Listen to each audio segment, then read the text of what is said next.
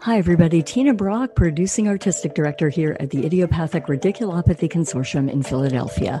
I'm your host for Into the Absurd, a virtually existential dinner conversation. I do hope you'll join us the next 50 minutes. Sit back and relax as we explore the lives, the hearts, the minds, and the spirits of creators in Philadelphia region and around the world. And good afternoon, everybody. Hi, Tina Brock here, your host for Into the Absurd. Thanks so very much for joining us this afternoon on such a beautiful day. On today's show, we're going to be talking with Jeffrey Stanley. And if you're here on the Zoom, in our Zoom dining room, thanks so much for joining us.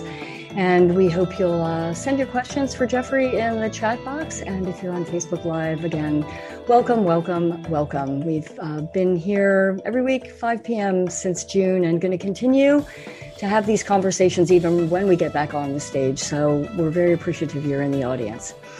Today, Jeffrey Stanley. Jeffrey is a playwright. He is a screenwriter. He is the recipient of a 2018-2019 Fulbright Scholarship, where he's been studying Bengali film and theater. And I got a chance to see Jeff and his work on stage, and we'll talk about that on today's show as well, in addition to all his studies and a book that he's working on right now. So welcome to Into the Absurd, Jeffrey Stanley. Hello. Hello. Thanks for being here. Can you hear me and see me okay? I can hear you and I can see you absolutely perfectly. Sure. Thank you for having me. Oh, gosh, it's my pleasure. Great. There's so much to dig into here. I feel like you are the consummate journeyman in your life, in your work, in your studies, and trying to whittle all of that down to, 50 minutes is tricky, but we're going to give it a try here and take the journey where you will.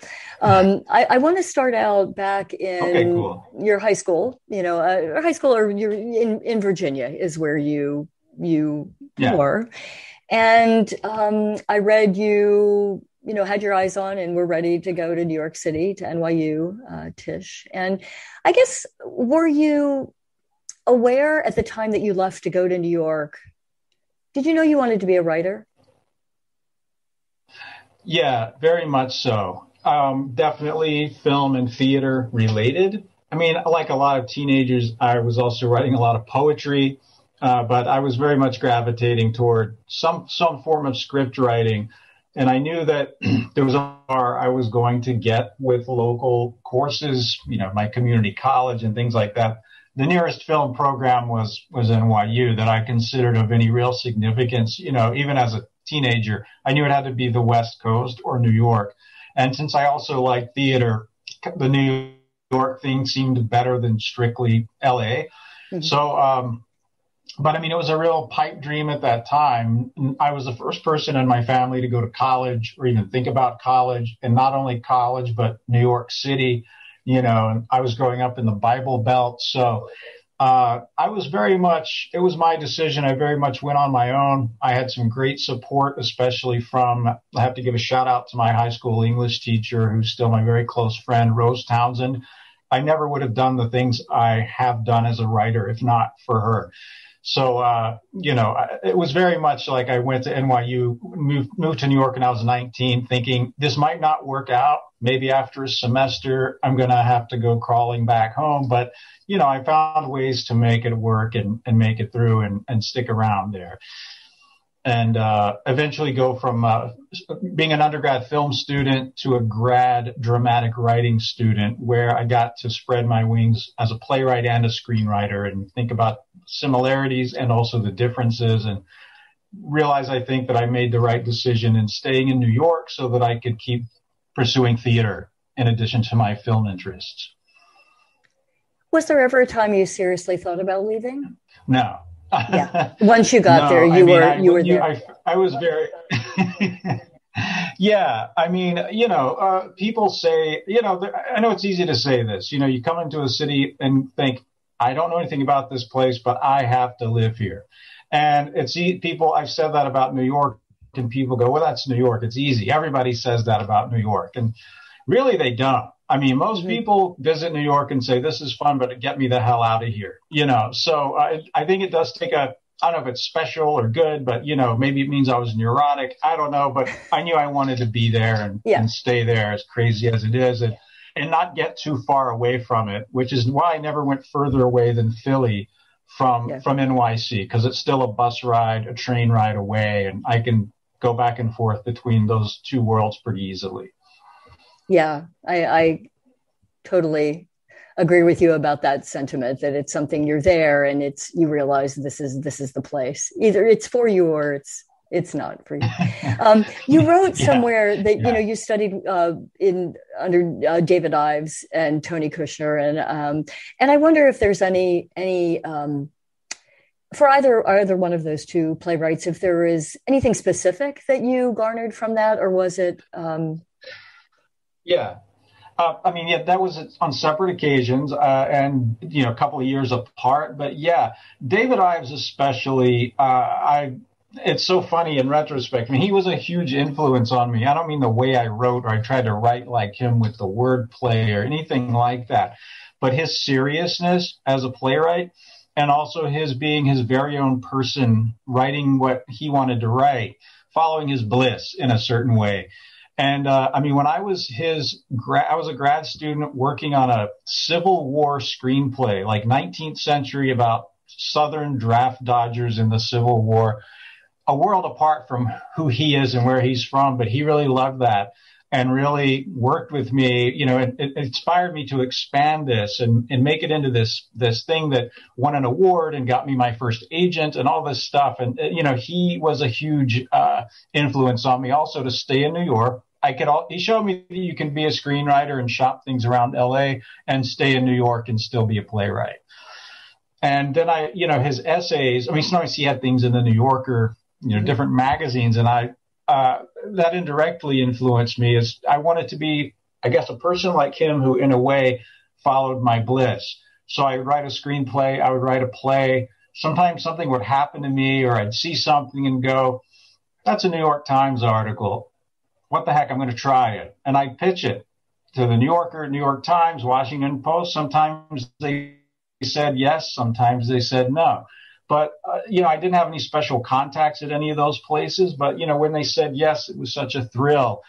And I still say that to my students today, my writing students. Don't let anyone tell you you should only ever be writing screenplays or you're not serious. Or you should only be writing stage plays or you're not a serious playwright. You can write all kinds of stuff and flex different muscles to do those things. And, there's a whole world out there as a writer. So don't let anyone shoehorn you, pigeonhole you. And I attribute a lot of that attitude I have to David Ives. When did you decide you wanted to apply for Fulbright Scholarship? That's kind of a funny story. I'll try to make it short, but so my ex is Indian American, first generation. Her parents were not only from India, but specifically from West Bengal, Kolkata, where the native language is Bengali. So we would go every other year and explore the whole country, but Kolkata was our sort of locus. And because of my own interest in history and theater and all that stuff, religion, I wanted to know that stuff about that area. And so I would make these Google Maps walking tours for myself before I went every year, visiting the old historic theaters or where they once were, finding books that aren't really available here, that are only published there, about some historic personages. And it was just a hobby of mine. I just loved doing it. And every so often someone would say, you should apply for some kind of grant. And I would say, for what? It's all been written about. I like knowing it. I don't really have anything to add to the conversation. And this would go on for every year. And, it was like this obsession I had, but I was fine not writing about it. And then eventually I wrote a couple pieces about related to it for the Washington Post's On Faith section. And then it popped up in the New York Press newspaper. I wrote an article about how I like eating pan, which is this disgusting leaf with tobacco you chew there. I have questions. And so I can talk about that too. But anyway, at some point, lightning struck. About 8 years of that. And, I was not seeking a way to apply for a Fulbright or anything. It just happened. When I've got it, there's this thing I'm actually interested in, and I can't find a book about it because no one's written this book here or there that I could find. And then I got excited about how pop culture, well, how early film and early theater, early meaning early 20th century, late 19th, early 20th century, thinking about us as playwrights and artists now, how we respond to current events. How are the playwrights responding to the independence movement? Were they responding at all? You know, the nascent independence movement that was just starting in India in the late 19th, early 20th century. And how are the British responding to the playwrights? And that's where I went sort of down this rabbit hole. And through that, I learned about this he's not forgotten. There's a filmmaker, Hiralal Sen, who's very arguably India's first filmmaker. But all of his films were destroyed in a fire. That's the way the story goes. And so how do you write about a pioneering filmmaker, all of whose films have been destroyed? And how much of his story is legend? How much of it is fact? And so and what was he doing? Did he respond to British oppression of artists? And did he speak out about the independence movement through his work in any way? I didn't know what the answers to these things would be. So these things all kind of intertwine because Hiralal Sen hung out with the playwrights. He hung out with the artists. It was a pretty small performing arts community in Bengal at that time. And if people don't know Calcutta, or Calcutta as it was called then, it's interesting too because it was the capital of British India for most of their rule until 1911. When they moved to Delhi. So anything that went on, anything the British decided, imposed on the people, was done to Bengalis first. They would sort of field test things there. And so that's where the first rabble-rousing went on. The first play that was banned by the British was written by a Bengali. The first film banned was made by a Bengali. And the first newspapers that were banned were written by Bengalis. And so long before Gandhi showed up, and we think of Gandhi as representing India's independence movement, but he came later. The real history of it got started with the people of Bengal. So that really excites me too. So how did you piece it together? How did you piece his filmmaking, his contribution? The book is, the narrative, the book covers film, Hiralal Sen, and it gets into Bengali theater, which at that time was very British influenced, but they wanted to branch out and do their own things. When I say British influenced, I mean Western influenced. So the town was segregated. There were British theaters where they were doing what we would call well-made plays, the 5-act drama. Well, Bengalis had never quite seen that. And they knew about Shakespeare. People were educated and had read and studied Shakespeare. But there were some Bengali playwrights in the 1870s and performers who said, let's try our own theater. But in that style, which we think is pretty cool, but in Bengali, with Bengali characters and Bengali situations about Bengali life. So they got started on that. What existed at the same time was this folk theater called Jatra, which means travel, journey. It's a traveling folk theater. I could go on forever about that. I'll try to keep it brief. But that was this outdoor traveling folk theater with a lot of singing and dancing. So right away, these Bengali playwrights working in indoor proscenium stages in the city, trying this new thing. So with the fact that Bengali audience exhibiting films. Hiralal Sen is first exhibiting films. Imported European and American films. He's just traveling around showing them. Finally, he gets the idea to shoot his own films. The first thing he shoots is scenes from stage plays. He goes into a theater and shoots dance sequences, things that were visual. It's still a silent medium. So that's why he gets involved in the theater community at the same time. That they are starting to once the plays are underway, they quickly become political. And I don't know how far down that road you want to go. I'll keep it brief. But here's what happened. The British would not allow anything that they felt was seditious. You could not even say, I hope India is independent one day. That would get you arrested. You could not say, British rule is not that great. You couldn't even say that. So here's what the playwrights did. And at this time, Bengali newspapers were getting very, very vocal. They were saying it's time for racial war. They looked at our civil war and said, the only way to stop this oppression is through violence. We learned that from the American Civil War. So they were looking at a lot like the Niagara movement here as inspirations for how to deal with the British. And they were getting arrested. The presses were getting arrested and editors shut down. So what the playwrights did is look to their heroic past. So you would take an ancient Hindu warrior from 500 years previous who rose up and fought anybody. It didn't matter. He probably fought the Mughal invaders. And it didn't matter whether he won or lost. It was kind of like the Alamo. It's that he rose up and fought. These were plays couched as historical plays, but they were about telling Indians to rise up and fight the British without saying, rise up and fight the British. You know this because you look at how the plays were advertised. Instead of just historical drama, it was grand national patriotic drama and extensive descriptions in this way of you will feel your blood stir when you see the great warrior Shivaji rise up and fight. And it was really clear the coded message they were sending to the audience. It's time to fight. And they weren't sending usually messages of peace. This was not about Gandhi and passive resistance. There are a lot of things people have forgotten that we don't know. We've forgotten about British rule in India.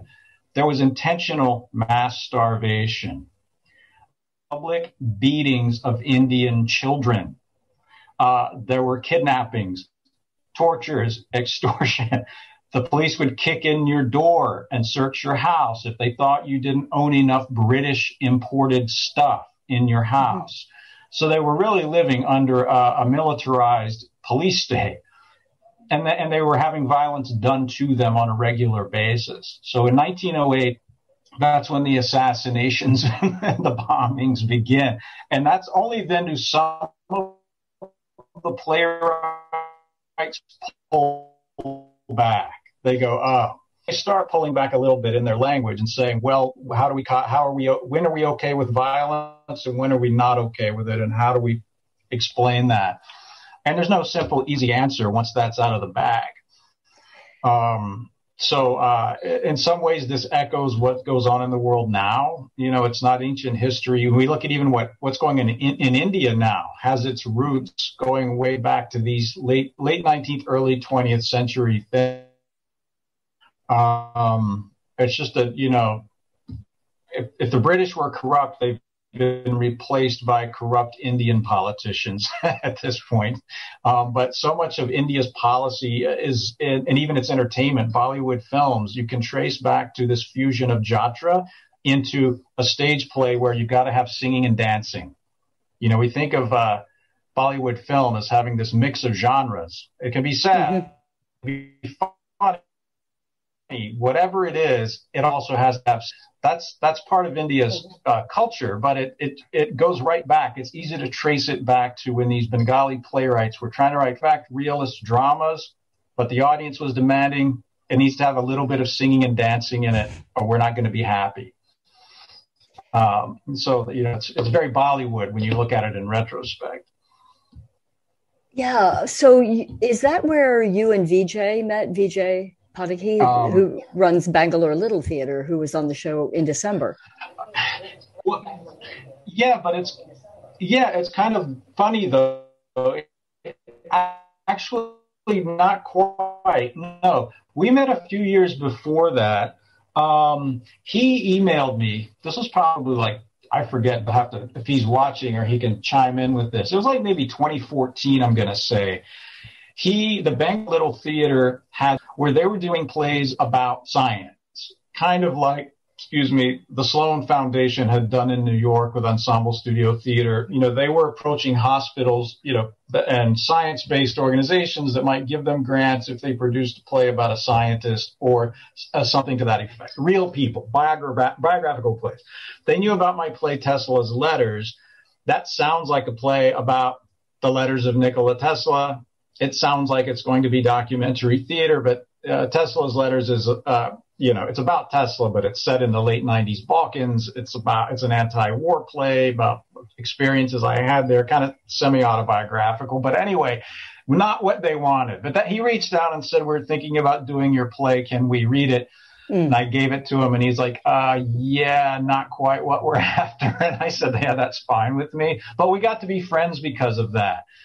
So during one of my trips to India, not as a Fulbrighter, at my own expense, I was in Kolkata, but I flew down to Bangalore to meet him and meet BLT. And they were doing a play then, which I really loved. Was this environmental. They had gotten permission to stage it in a fort in Bangalore, even though it's a national historic site.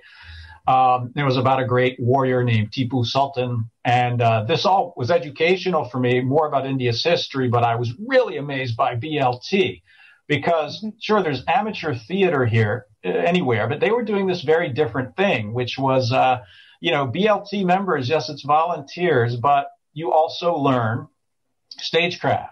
You learn a little bit of carpentry.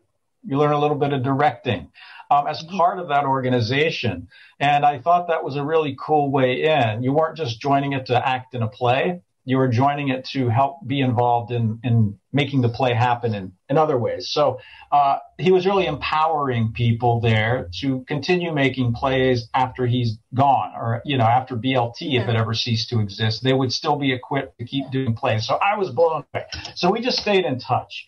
And we've been trying for a few years now since then to find a way to collaborate or for a U.S. institution to collaborate with them and try to make something happen. And then COVID, of course, didn't help. But because I knew him and had that connection, I factored him into my Fulbright as part of, mainly I'm in Kolkata, but there was this detour down to Bangalore to continue doing some things with BLT. And we're still looking for ways to work together. So I was so glad when you had him on as a guest because he's a truly incredible person for the world, in terms of theater. A really great guy. Yeah, the many different hats he's worn over the many decades of that theater is incredible, and what it's done for the community. Speaking of detours, I'm very fascinated in your where is it here? The article that you wrote, Supernatural Skeptics Don't Know What They're Missing. And which then reminded me that I had seen a show that you had done where you used, I'll have you describe it, that the EVP, the electronic voice phenomena we were studying or you were looking at. Yeah. Tell me about when you decided. Well, let's go back to the article on Supernatural Skeptics Don't Know What They're Missing. And talk to me a little bit about that, because that got into the story about the Ouija board and Jimi Hendrix from high school, which I wanted to talk about too. But let's start with start. Yeah. What are we missing? What are Sure.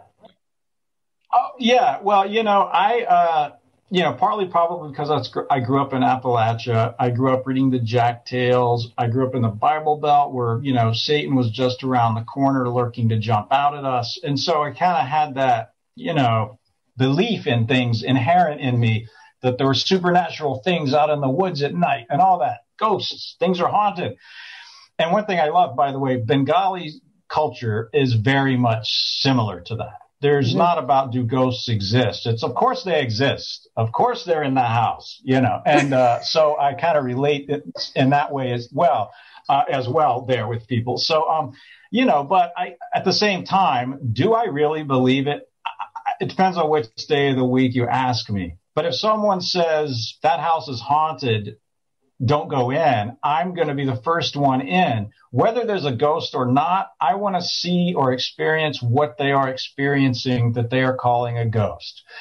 And so what always made me angry is, these angry atheists online, these people who will go into there's a tourist attraction out west called the Mystery Spot. You go in and strange things happen, and science doesn't work around the mystery spot, but it's clearly for entertainment.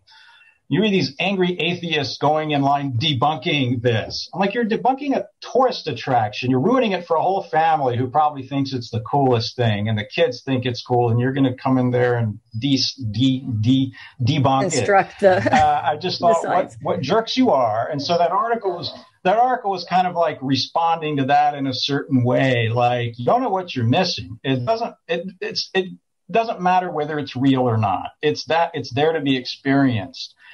And so that's very much how I've always felt about my Ouija board experiments and like the EVP stuff I did. There's a point where you go, I don't know what's real or not, but something is happening and it's pretty intense. And, I didn't do it obsessively. It came and went out of my life. But in like early 2000s, while I was still in New York, I did this solo show. It was called The Golden Horseshoe, a lecture on tragedy. And it was the story, I called it an autobiographical dark comedy. It was about my search and trying to connect with my biological father, who I didn't know existed till I was in my 20s, and like years of documents and legal battles and all this stuff. But, I was comfortable lecturing, so I pretended I was giving a lecture on Greek tragedy while I told this story of my family. And because there was a sort of conceit in the show that we're bad with our emotions, whenever there was an emotional monologue to be delivered, an actor on stage posing as my teaching assistant would get up and do the monologue for me as me while I sat and watched. And then I would comment about whether he had captured my emotions well. So it kind of became this very meta thing. We did that a few times in New York, but the thing I didn't ever get into in the show that I didn't think was relevant at that time was how I tried in the middle of this battle to sort of connect with my biological father. He died. He drank himself to death. He died of acute alcoholism and related illnesses. So there was this period where I tried to use a Ouija board to contact him. Like, how do you get closure from a dead man? So that kind of became, and the answer is you don't, but that became the second show I did in Philly, which was called Beautiful Zion, a Book of the Dead. And I don't think anyone here knew that it was, in my mind, a sequel to the first show. I mean, that didn't matter. It stood alone. It was its own thing, but it was a second solo show that had some elements of that first one, but had more of this explained my forays into the supernatural and how I never succeeded at contacting my dead father. And the show ended with, I took a few volunteers from the audience. This was in the basement of the CEC, by the way. That's where I did it. And ran the blue lounge or whatever that place in the basement was called. That's where I did it. So I had this room off to the side with a Ouija board, and I'd get 2 or 3 audience volunteers, and I would say, you guys try to contact my dead father. And they'd say, well, why can't you? And I'd say, because I might be subconsciously, like if it says, Jeff, I am your dad while I'm touching it, like I won't believe it because it's probably me doing it subconsciously. So you have to try. And we never contacted anyone claiming to be my dead father. And I had certain questions ready to ask. If it said, Jeff, I am your father, only things I would know the answer to and see if they knew it. So that never happened. But what did happen is crazy stuff. Every time we did the Ouija board, something wild would happen. It wasn't always scary. Sometimes it was funny. Sometimes it was really moving. Someone would walk out going, whoa. An audience member would say, that was the most amazing thing of my life. And so I wound up going home every night and doing a little blog entry about here's what happened in the Ouija session at the end of the show. And it kind of partly became a marketing tool. I think some people were coming just to see, I want the Ouija part. What's going to happen? And, there was no rigging it up. It either happened or it didn't. There was no trickery or anything involved. And it was called, I called it Boneyards. Then I found out there was a video game called Boneyards. So I had to make sure to call it Jeffrey Stanley's Boneyards. so no one thought it had anything to do with the video game. But that, I knew I wanted to be in a house of worship. And I knew I didn't care what the religion was. And it needed to be in the cellar. It was all about the foundations of religion symbolically. So I needed it to be near the foundation of the building. So there was this storefront synagogue built in about 1911, not far from where I lived in South Philly. And it only had a few congregants left. You know, they were Orthodox Jews. Most of the people had died and moved away. And so I approached them. It was just a cold email like, hey, I'm wondering if you'd let me do a show there for the Philly Fringe. And they said, wow, this is amazing. We're trying to have this place designated as a local historic landmark so it's not demolished. And we were just thinking we should get someone to do a show here, like the Fringe. And so it was like kismet that I went in there at that time. And they were showing me all the parts of the synagogue and where I could do the show, here and there and upstairs. And there's this other room. And I said, is there a cellar? And they said, yeah, but you don't want to go down there. It's weird and dark and creepy. And I said, yeah, I'd really like to see that. And that's when they went, what is this show about exactly? And I told them, and I said, I'll show you the script. And if you think it's inappropriate, I will not do it. That's fine. But you need to know that I try to contact the dead during the show, which is strictly forbidden in Judaism and lots of other religions. But I said, it doesn't matter whether you believe in it or not. I believe in it some days and some days I don't, but we will be making an earnest, non-farcical, serious attempt to contact the dead in the cellar. And they thought about it and got back to me and said, just keep it out of the synagogue proper, like upstairs. Right. No contacting the dead in the holy space. I said, done. So, yeah. And so the show happened there. Is that the one you saw? That's the one I saw. Yeah. Of those shows? As I remember, yes. Mm-hmm. I mean, I'm trying to think about location. So it was the same. Yeah, we did the Ouija thing, but then I sort of beefed it up I learned in the meantime about the PSB 87 spirit box, you know, people trying to use electronics to communicate with the dead. That really interested me. And I thought, will it work in front of an audience? And what will happen? And so every night we kind of had the same model. I did the show, a Ouija thing happened in the back.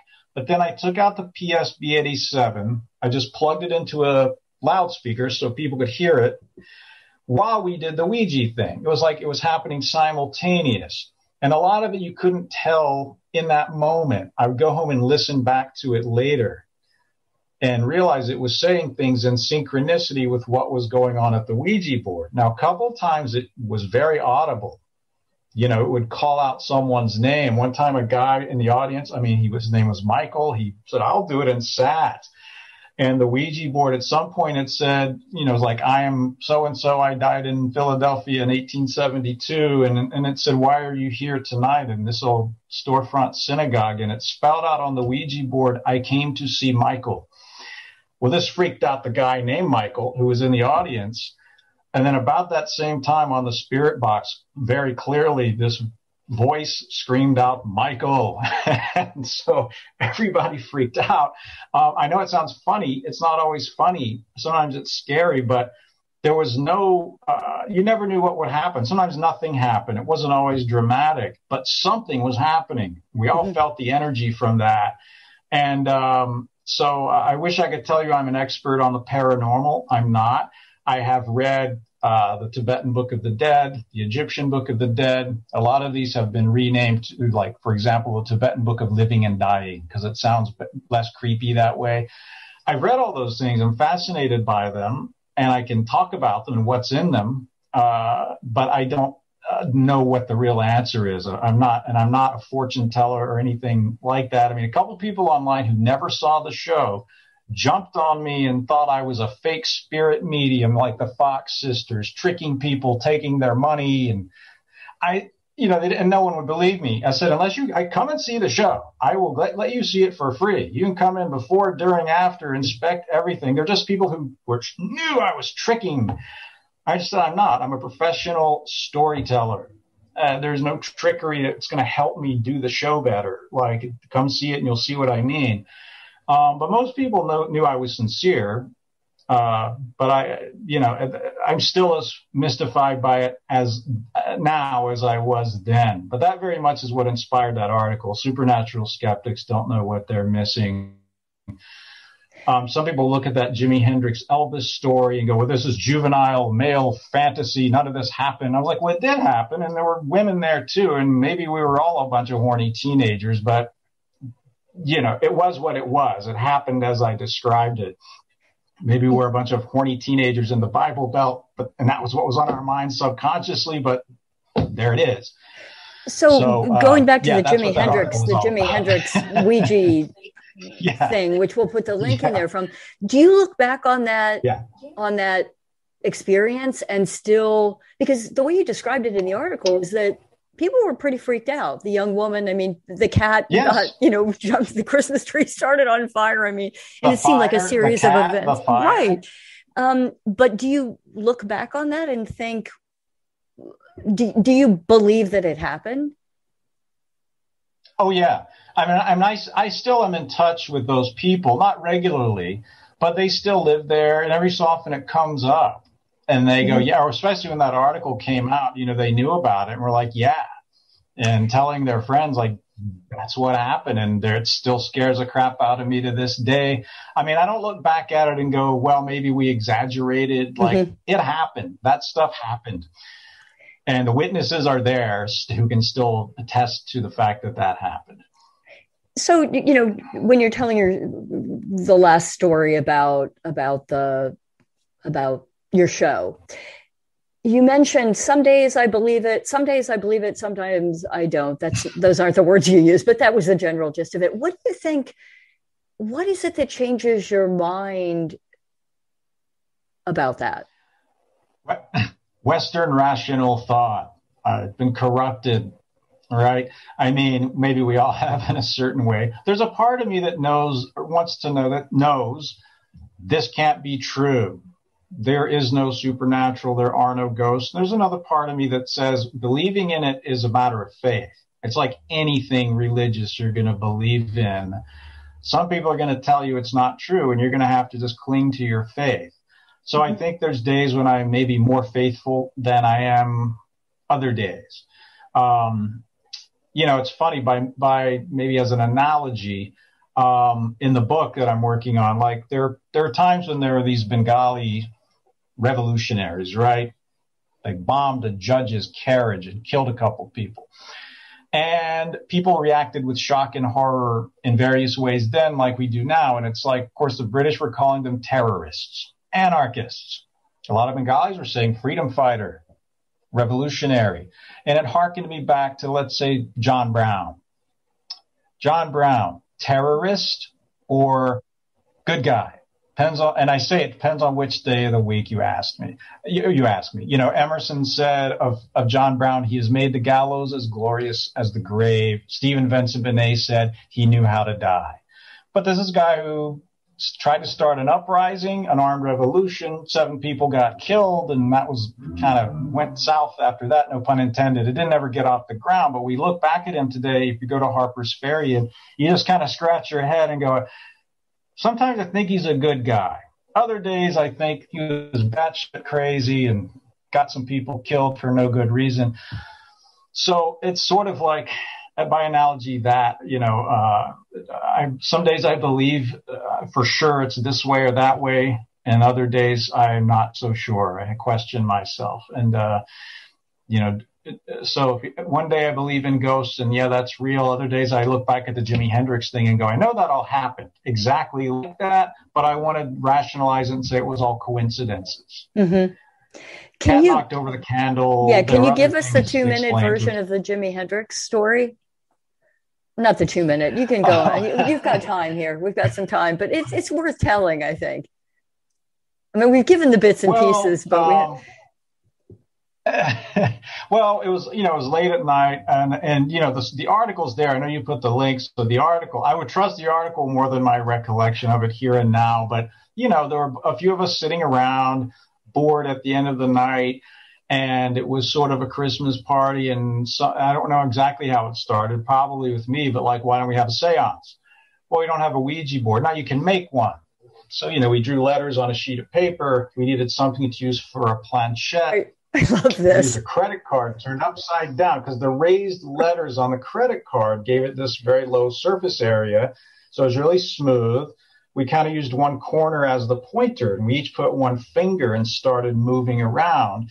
And so my friend had been playing the guitar earlier, my friend Adam, and his acoustic guitar was open in its case on the floor. And he was very all into, I want to talk to Jimi Hendrix. Jimi Hendrix, are you there? And it starts saying yes. And he's asking Jimi Hendrix all these questions that only Jimi Hendrix would know, according to my friend, and he had read Jimi's biography and knew when and where he was born and his dad's name and all this stuff. But, this is before you could just find this on the internet in 2 seconds. He really knew Jimi's life story. None of us did. So he was freaking out because it was answering the questions. And then he said, Jimi, can you play my guitar? And it kept saying yes. And I did not believe this was ever going to happen, but it kept shooting to yes, circling yes, the corner of the credit card, And every so often it would fly off and we'd put it back on and it would shoot to yes again. It was like this energy. We're all kind of freaking out. And then all of a sudden, this kitten comes running in from the other room, my friend's kitten. I mean, we knew the kitten was in the house, but the kitten comes running in from the other room and starts smacking at my friend's guitar.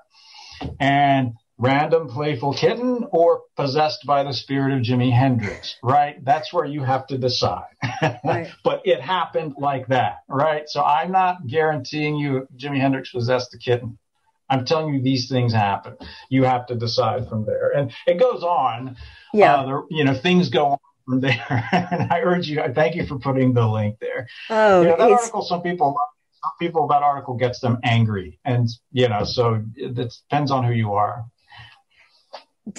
What gets them angry about it? Just that they these accuse things me of don't making happen? It up. Oh, yeah. Okay. There's no way it happened. And if it did happen, this is like Freudian teenage angst being manifested. Mm-hmm. It's clearly not supernatural. And maybe I can't say that's not right. Okay. But it did happen. I'm not lying. These events happened on that night in this way. Mm-hmm. Like that. So how do you feel these kinds of events and even the working on the show, did working on the show produce results for you that were unexpected? In just in terms of, because I think you said you didn't feel you were successful in contacting your father, but did it take you to places in terms of that aspect that were unexpected? Yes. Yeah. I mean, it's first of all, some really profound things happened. And I mean, I don't mind. I can tell you one of those things. I'll tell you a short version that, one night I'm very convinced that a guy in the audience who became a friend of mine later, we didn't know each other before that. We're doing the Ouija and the sound spirit box was on and it was really insane. But basically it was like a little girl's ghost. And she had been in that building before because the building before had been consecrated as a synagogue, had been a store around that neighborhood. So she knew it from then. I mean, that's what was coming off in the personality. And basically what it came down is, I started realizing, especially after I read the Tibetan Book of Living and Dying, I started looking at the ghosts differently, not as like interesting personalities for us to interact with, but like they shouldn't be here. These are people who should be going on, right? And, the way that if you look at the Tibetan Book of the Dead, Tibetan Book of Living and Dying, there's this place called the Bardo. It's like the place in between before you go on to your next incarnation. And there are very specific instructions in there. You're kind of in a sort of a wasteland, and it's like there's this one super, let's say, hot glowing area. But it's kind of hard to see because it's really smoky and stuff. And then there's this one super hot white light over here. And, people always go the wrong way. Sort of the cliche of run toward the light. They tend to want to go the wrong direction. And also the problem is going the right direction, going toward the light. There are these monsters between you and the light. There's this gauntlet of monsters. Now, these are manifestations of your own fears and your earthbound things that are keeping you earthbound. But the monsters can't hurt you. But you don't know that. You have to run through them fearlessly, or swallow your fear and go. Can't be afraid, run through the monsters. So I had read that. Now, I'm not touching the board, but this little girl is saying, well, we're saying to her, what are you seeing? She's describing the bardo. And the guy doing it, he didn't know anything about it. He hadn't read that book before. I mean, we became friends later. And I was like, dude, she's describing what Tibetans say. And so we really convinced her to run toward the light. But, she's like a little Irish Christian girl. I was like, she doesn't want some Tibetan chant.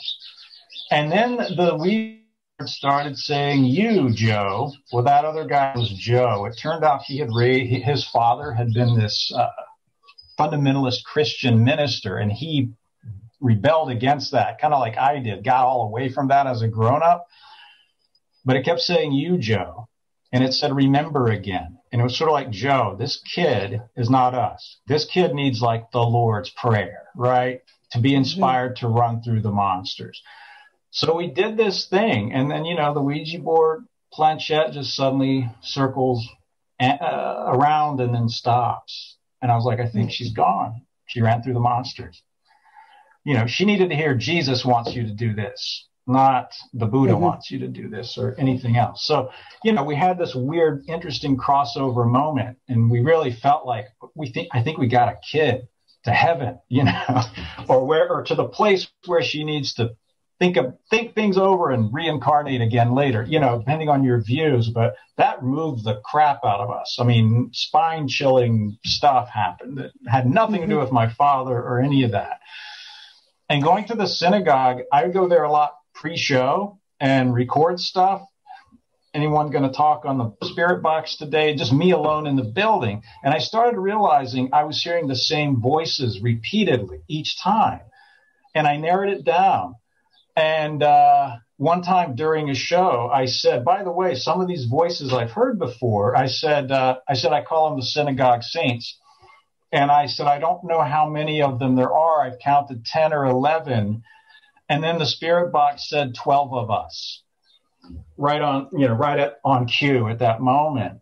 And so I felt like I had these friends who were coming every night to see the show, the ghost friends. At the same time, I thought, you shouldn't be here.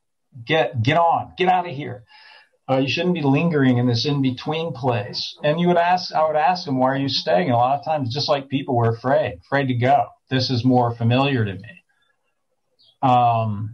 So you can't always make them go just because you explain the bardo to them. Some of them are still going to go, yeah, too bad I'm staying here. So where it's familiar. So, those moments, I'm a true believer.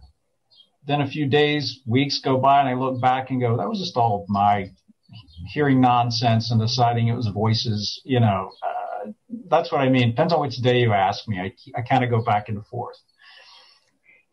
I think I read in one of your articles that the exploration into this is an attempt to or a way of connecting or deciding on a spiritual place. Does that make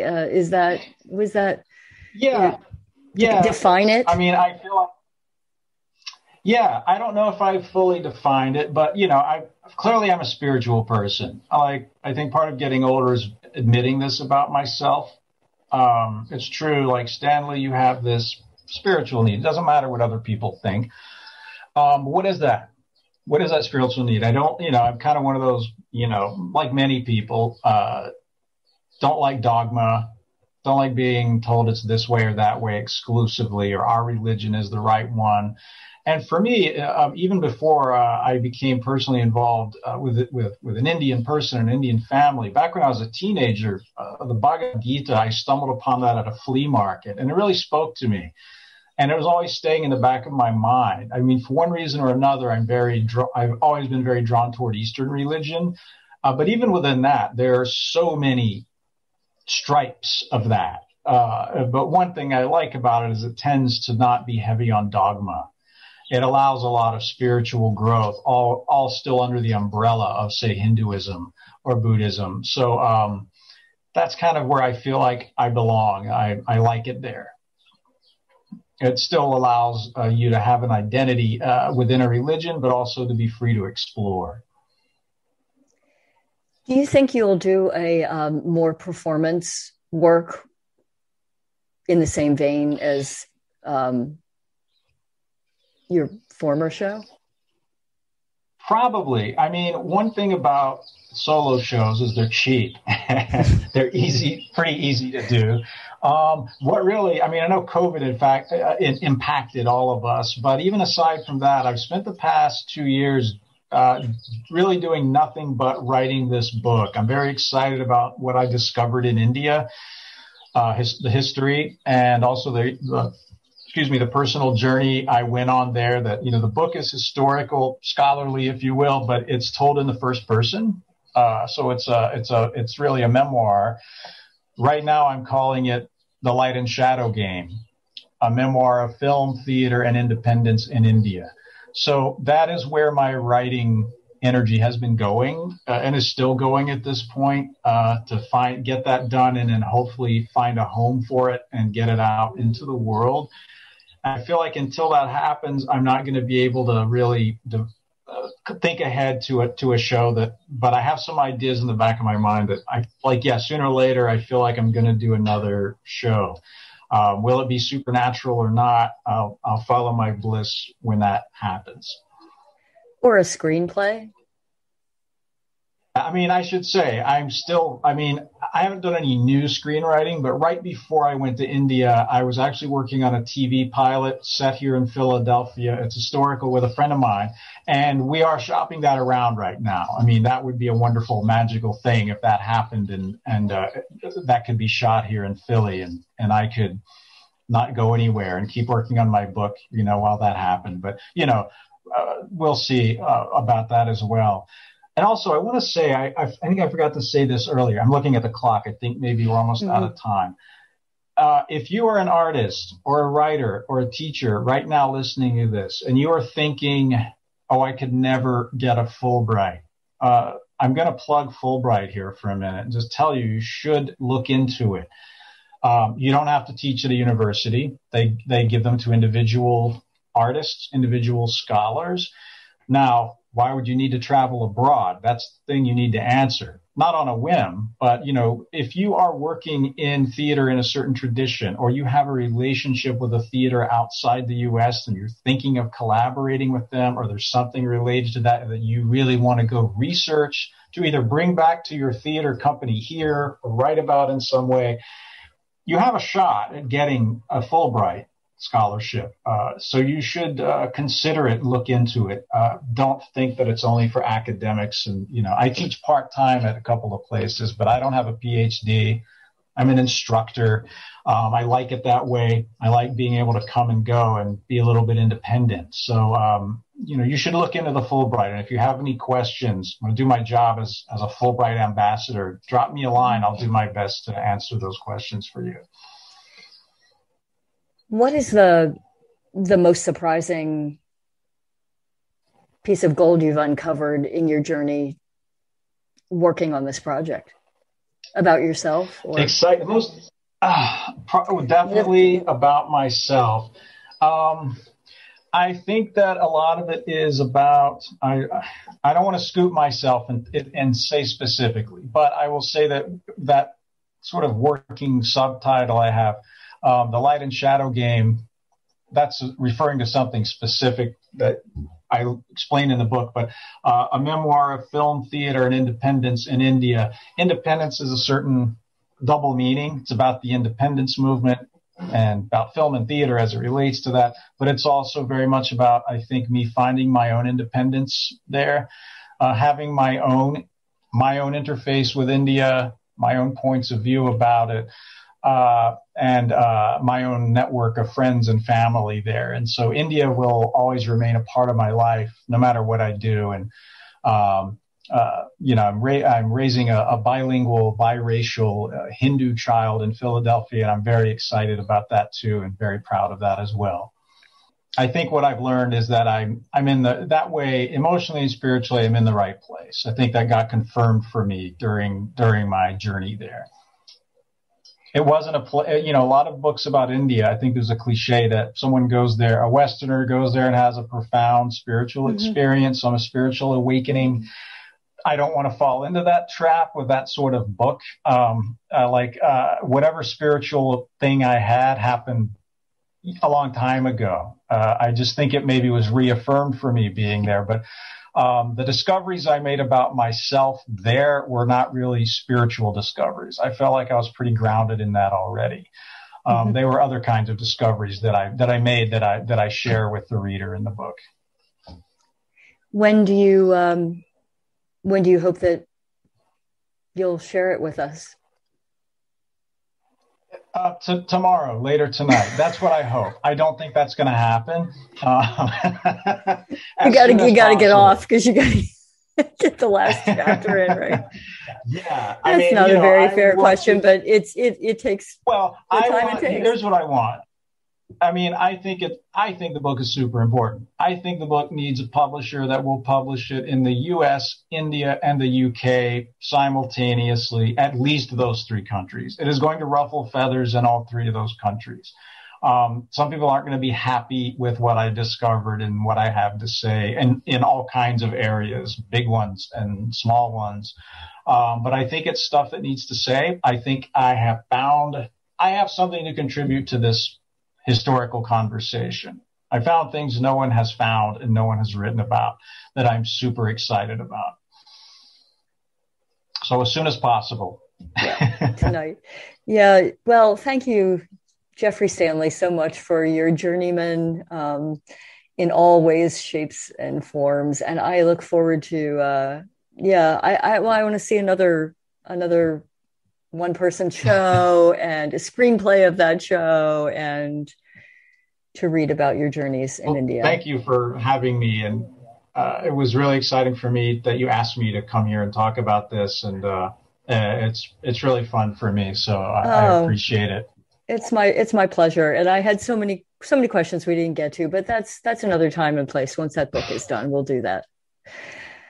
Good luck to you. Thank you so much. Cool. Yeah. All right. Thank you. Bye-bye. Thanks, everybody, for being with us. And next week's guest is Theodore Harris. Theodore is an artist. He is a poet. He's an essayist on the intersection of art and politics.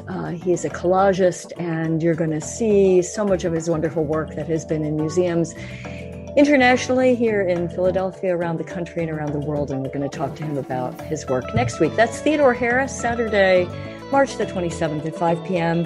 Best of luck to you this week with your health. Be well, take care, and we hope to see you at the table again.